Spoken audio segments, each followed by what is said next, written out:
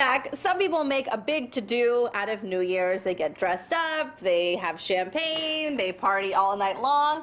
Others prefer to stay in. And that's okay too, right?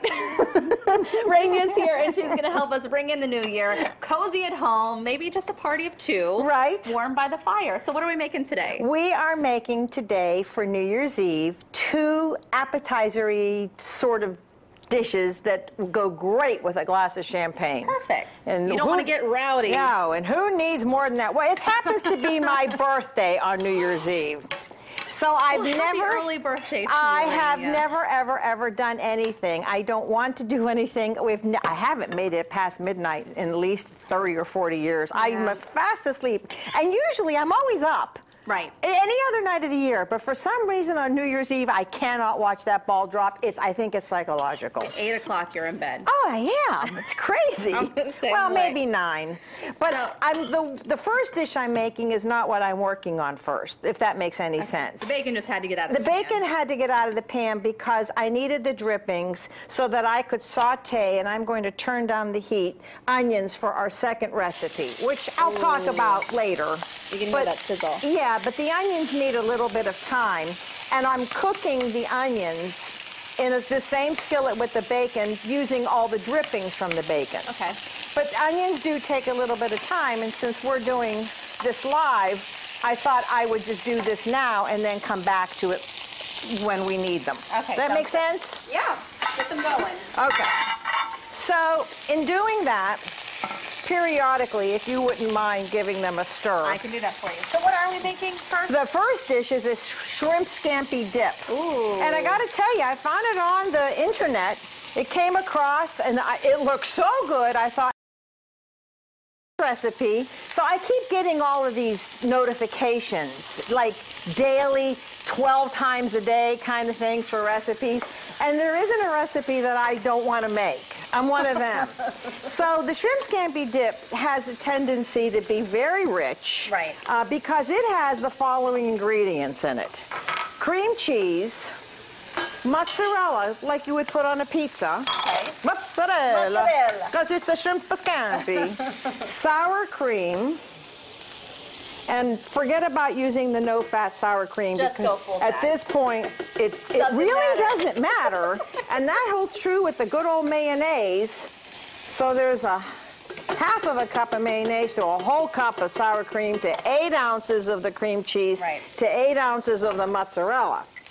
And Parmigiano Reggiano, but I'm using the finely grated Parmesan. So there's a lot of cheese in there. Yeah, exactly, because it is a dip. And what you want to do is whip this together.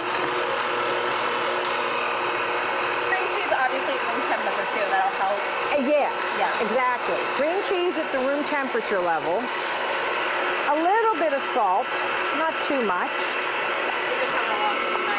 Nice is right. I'll lower the heat just a little. And here's some, just to bind this, some breadcrumbs. I'm sorry for the noise. Yeah, but isn't the technology fantastic? Oh, yes. Could you imagine not having something like this? No, and some people don't. No, not at all. But if you are lucky to have one, boy, does it help in the kitchen. And if you're not, you can ask for it for next Christmas. Or birthday, if you're me. So you're adding... Now I'm adding shrimp. And so what I did with the shrimp, I bought the shrimp frozen, deveined, take out the little vein. It's called IQF, individually quick frozen shrimp. Okay, and it doesn't take long for this to cook, and I cut the shrimp into little 1/4-inch pieces, so it's small, because remember, this is a dip. So now, what are we looking for? This will turn pink. Kind of a pinkish color, This is going to turn pink, and I just turned the heat up to all the way to high. Okay. And I'm going to let this saute, and I'm literally going to take just a couple of minutes. It's already turning pink. You can see that, yeah. But because this is scampi... Gotta add some garlic. Oh, 6 whole cloves of garlic. So it's a good thing it's just the 2 of you at home. And that's it. Then that's it. But just make sure that whoever you're with is also eating the garlic. Well, I would think that's not a bad idea, or it could turn into not such a fun evening. No, and actually, become a little lonely. Yeah. Yeah. So you just don't want that to happen, Rania. No. No, if you're old like me. And you have you need some wine, right? I do, and I also have red pepper flakes. Yeah. Okay, them red pepper flakes go in here. When I was a little girl, we lived in New York City in an apartment. Of course you did. And I remember. It's hard to live in a home in New York City. Right. This was back in the 50s, folks. I'm dating myself. But I remember one birthday party in my whole life. In the apartment in New York, my mom set up a long folding table in the middle of our living room, and we all had hats. And I don't remember anything else beyond that. That's a strange. But we never had a party for me because it was, New Year's Eve, and my parents living in New York did go out. So this is looking great. They are looking All right, so now, part 3 of this recipe. More breadcrumbs, and I've zested some lemon, just some lemon peel. Just the yellow part, not the white. And I'm going to add to this some parsley, pretty much a lot of parsley. And then I melted some butter. Okay. And I'm going to give you a spoon. Mix this all together? Yes. Here, I have a nice spoon here for you. You wouldn't mind? I have so many things to do today. Well, you're my little helper. Okay. Okay, so now take a look at this. Shrimp's all nice and pink. Looks great. Yeah, now we're going a little long in this segment because the next segment's super easy. Okay, great. So here we're going to add in white wine. The white wine and let this cook. And the object is, and I really don't know how we're doing on time. I don't want to take too much, but we're going to add this once it cools down into here. Okay. And we're going to put it all into here.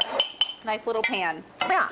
So why don't we do that when we come back, because then we'll top it with that, bake it in the oven, and I'm going to show you how to make a flatbread pizza. Ooh, okay, sounds good. Stay with us. We'll be right back with more Cooking with Rania after this.